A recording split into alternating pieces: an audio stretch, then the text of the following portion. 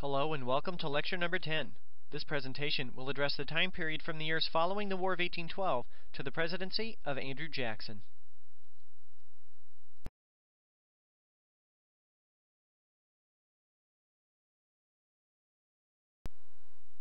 There are several important themes to be addressed in this lecture. First, we will investigate two issues involving the early 1820s. One resulted in the Missouri Compromise, and the other led to the Monroe Doctrine. Next, we'll explore the emergence of Andrew Jackson in his years in office.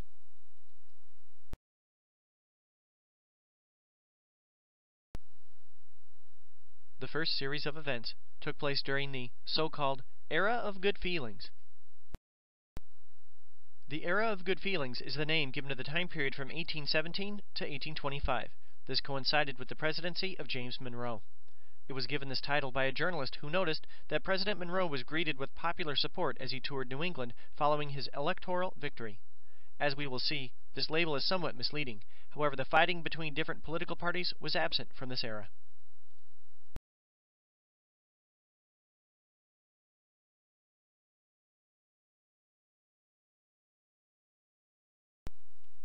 Good feelings were not associated with the Missouri Crisis. This began when the territory of Missouri applied for statehood in 1819. It was controversial because Missouri applied to enter the Union as a slave state rather than a free state. To complicate matters, in 1819 there was balance between the free and slave states. If Missouri entered the Union as a slave state, it would upset this balance in the Senate.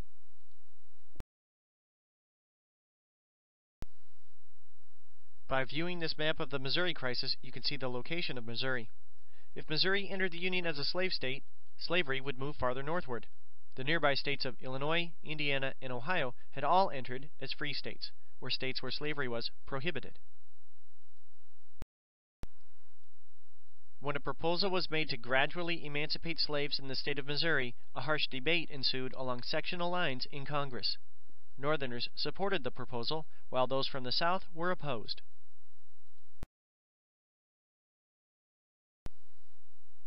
Each side accused the other of leading the nation toward civil war. Just as it was necessary in the past, a compromise was needed to resolve this crisis. One individual emerged who was able to craft such a compromise. He was the Speaker of the House, Henry Clay. The series of proposals he worked out came to be known as the Missouri Compromise. First, Missouri entered the Union as a slave state. This made many in the South, and Missouri, happy. Secondly, Maine entered the Union as a free state in order to ensure the balance between free and slave states. As you can see here, Maine entered the Union as a free state and Missouri became a slave state. At the time, there was a dividing line, often referred to as the Mason-Dixon line, which ran the course of the Ohio River, which separated the Union into free and slave states.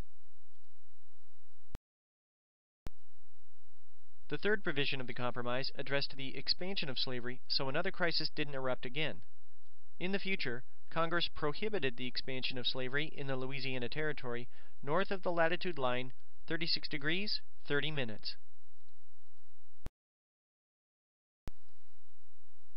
So the Missouri Compromise line allowed for the expansion of slavery to the south. However, north of this line, which is circled on the map, slavery was prohibited by Congress. At the time, most Americans believed the South had gained the most from this series of events. Missouri became a slave state, and territory north of the Missouri Compromise line was believed to be unsuitable for slave labor anyway. However, Southerners had agreed to the concept that Congress could prohibit slavery in some American territories. Overall, this was important because it foreshadowed controversies and arguments which would plague the nation until the Civil War.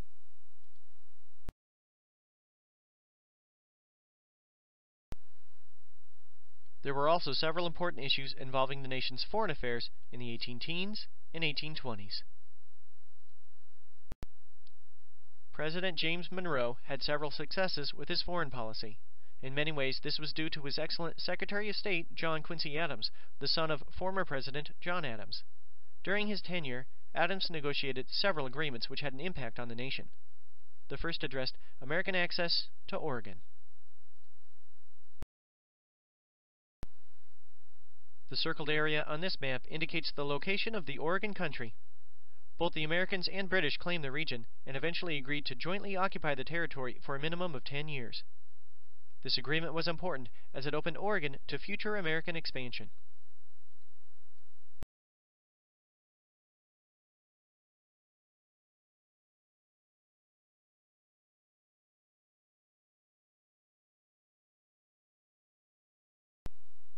The second set of issues Adams addressed dealt with American relations with Spain and control of Florida.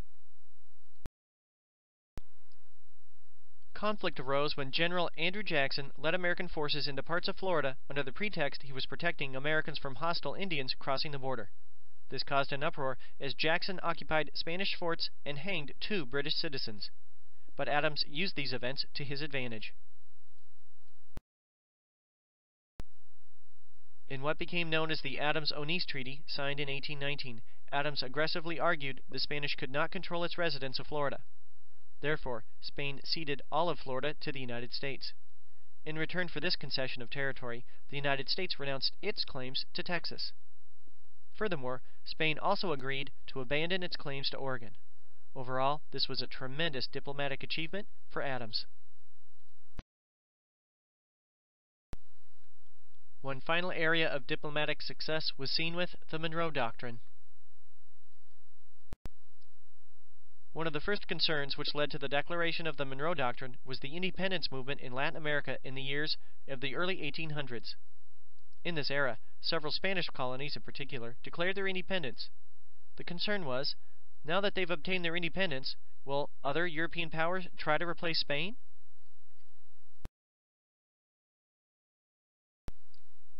The arrows on this map point to some of the colonies where the independence movement was strong. Among others, these include the modern-day nations of Mexico, Colombia, and Peru.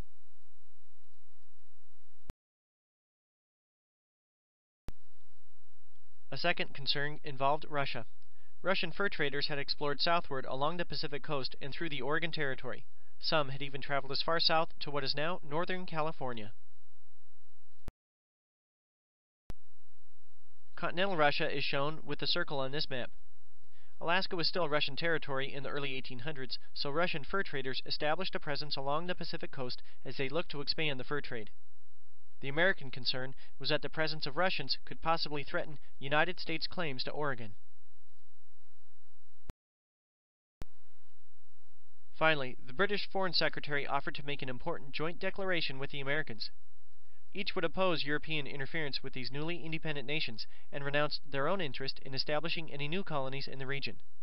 This was a startling offer, but if they agreed to it, it would interfere with American expansion and make the United States subservient to the British, as they would clearly be the junior partner in any such arrangement. John Quincy Adams proposed the United States issue its own independent declaration.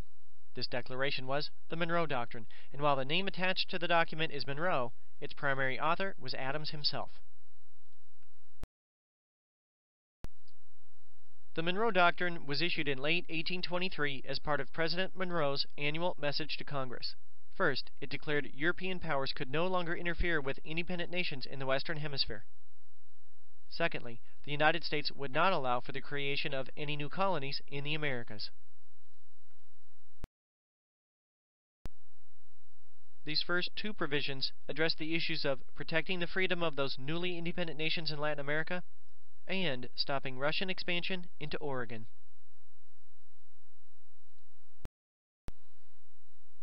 Finally, in return, the United States pledged to stay out of European affairs as Greek rebels were fighting for their independence against the Turkish Empire. Europeans scoffed, as it would take Britain's Royal Navy to enforce the non-interference declarations. However, this was an incredibly important document. In many ways, the Monroe Doctrine became the foundation of American foreign policy. The United States in essence declared, "Europe, stay out of our backyard." This continues to be an important part of American foreign policy today.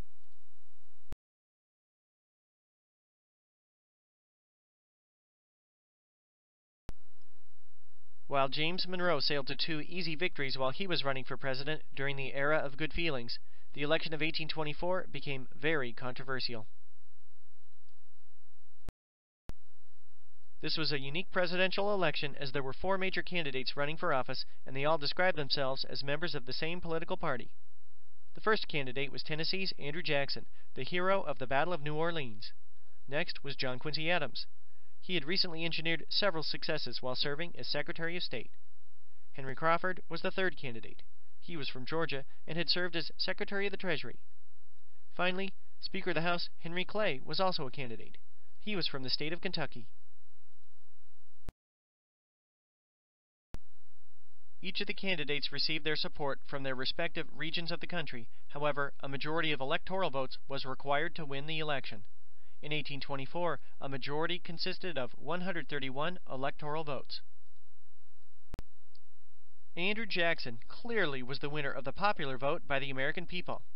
However, the votes were also spread out among the candidates because there were so many running for office. As this slide shows, no candidate, even Andrew Jackson, was able to gather a majority of electoral votes. This meant, once again, it was unsure who the winner of this election would be. If no candidate wins a majority of electoral votes, according to the Constitution, the United States House of Representatives chooses the winner among the top 3 finishers in the election. Essentially, however, the House had to choose between Andrew Jackson and John Quincy Adams. Clay was out because he had finished 4th in electoral votes. Crawford was out because he suffered a stroke around the election. While Clay could not win the presidency, he could have an influence over who won, as he was still serving as Speaker of the House. Clay was not personally close to Adams, but the two did agree on many political issues. So, Clay used his influence in the House to help Adams win the presidency. Supporters of Jackson were upset when they heard the news. However, they became infuriated when Adams announced that Henry Clay would serve as his Secretary of State. It appeared as if a corrupt bargain had been struck between them to award Adams the presidency. In the future, Clay would then use his new position in the cabinet to succeed Adams in the White House.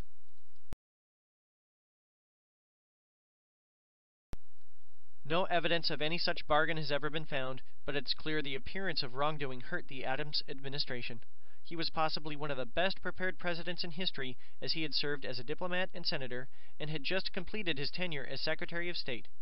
But his administration seemed doomed to failure. His proposals for expanded internal improvements, a second Bank of the United States, and funding for the arts met with fierce opposition among many.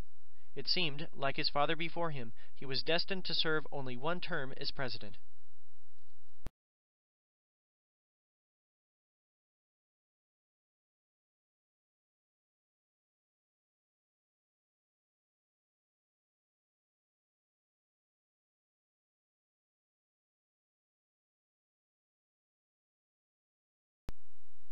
Not long after Adams was named the winner of the election, supporters of Jackson rallied to their candidate.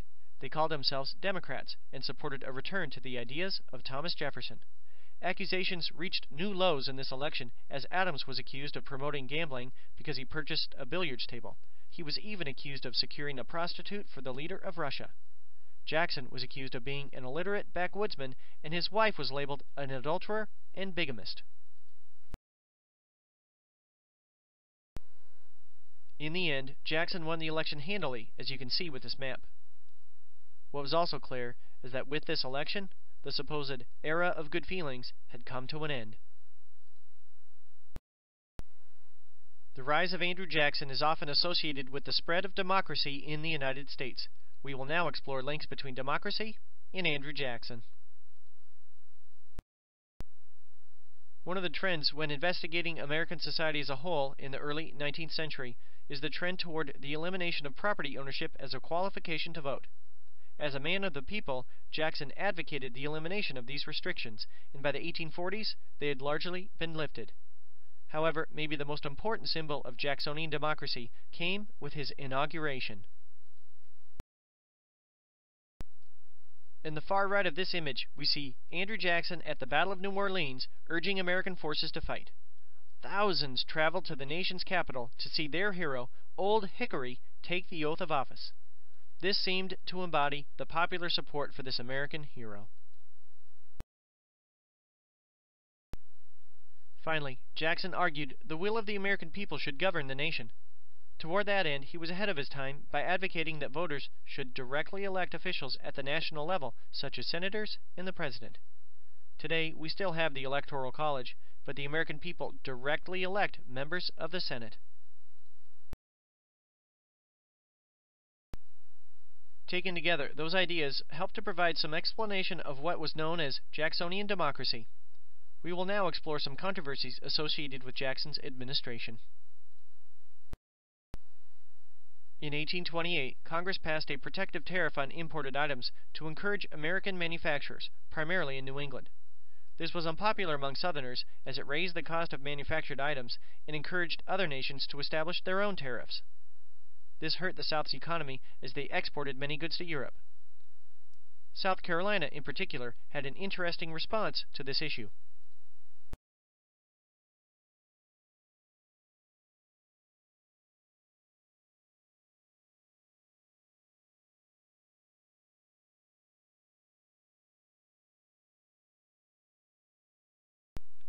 In 1828, an anonymous author wrote the South Carolina Exposition and Protest, in which it was argued the Tariff of Abominations, passed in 1828, was unconstitutional.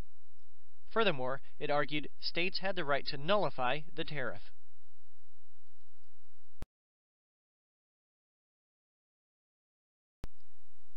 Does that sound a little familiar? The political theories included in the South Carolina Exposition and Protest were based on the same arguments of Thomas Jefferson and James Madison in the Virginia and Kentucky resolutions. Those had been written in the 1790s in response to the Alien and Sedition Acts.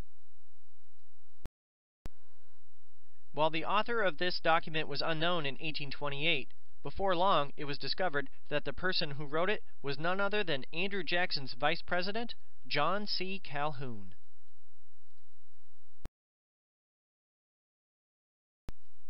Andrew Jackson may not have been a strong supporter of the high tariff, but he clearly did not support the concept of nullification.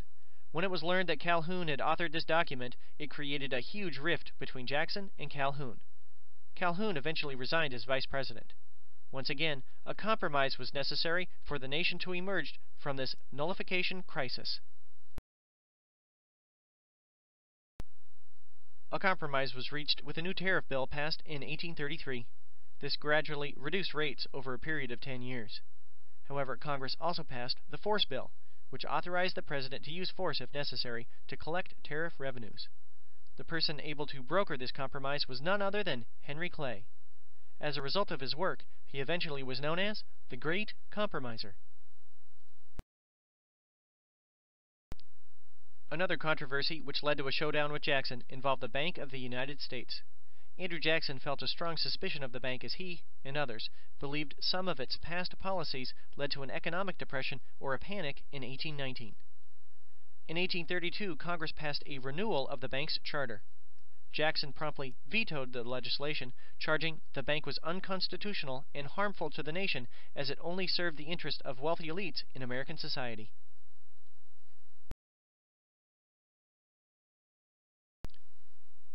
Jackson's assault on the bank continued following his re-election in 1832, during which he easily defeated Henry Clay. Jackson began withdrawing federal money from the bank, instead placing it in state banks nicknamed pet banks. This had the initial impact of facilitating access to loans for farmers, but in the long run, it may have contributed to the nation's economic downturn in 1837, as many of the state banks remained unregulated. In 1836, when its charter expired, the Bank of the United States ceased to exist.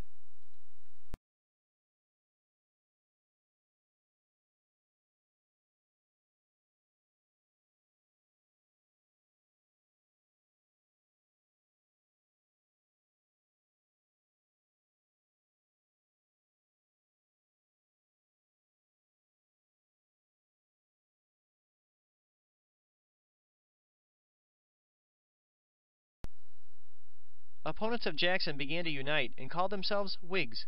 They labeled Jackson a monarch and called him King Andrew I. The title Whig was adopted as this was the name given to opponents of King George III in Britain's Parliament. So not only do we see the emergence of the Democratic Party while Jackson was in office, but the Second American Party system was also developed.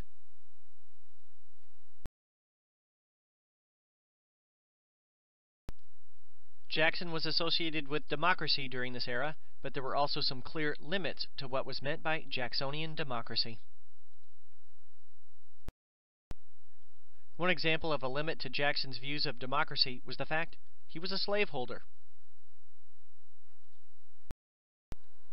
I have visited Jackson's plantation in Nashville, Tennessee, and it's a great place to see. However, one of the things one can view would be the slave quarters at his estate. By the 1840s, there were about 140 slaves living on his plantation. So while Jackson argued he was a man of the people, he was referring to white people.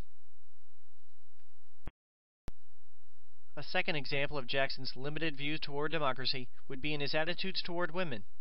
He did not believe in equality for women, and he certainly didn't support expanding the right to vote to include women. When he spoke of democracy, he was talking about the rights of white men. One final example of limits to Jacksonian democracy would be Jackson's support of Indian removal.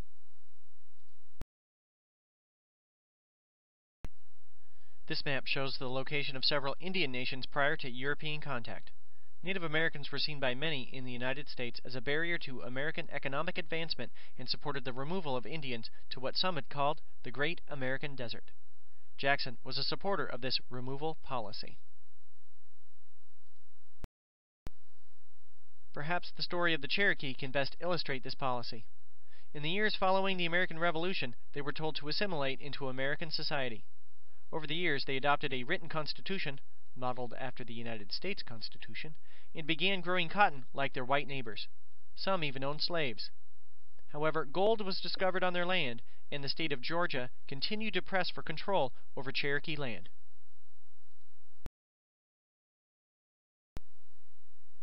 The Supreme Court became involved with a series of rulings in the early 1830s. Essentially, Chief Justice John Marshall argued the Cherokee should not be forced to leave their land. President Jackson ignored this decision and invoked the Indian Removal Act. Later, a treaty was negotiated with some minor Cherokee leaders, which called for the Cherokee to abandon their land in return for cash payments. Not all agreed with the treaty. However, in 1838, the Cherokee were forcibly removed from their land in what was called the Trail of Tears. It's estimated between 15,000 to 18,000 were forced to move from Georgia to Oklahoma, about a quarter of whom died along the way. For more information about the Cherokee and the Trail of Tears, you may click on the hyperlinks below.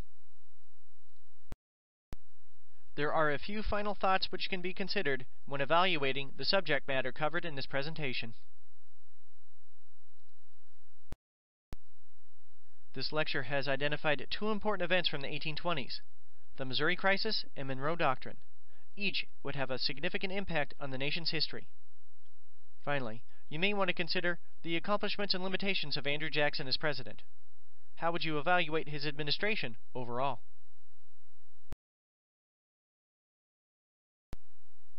This concludes lecture number 10. I hope you learned something new today. The next few slides will provide links to additional information as well as a list of sources used for this presentation. Have a great day.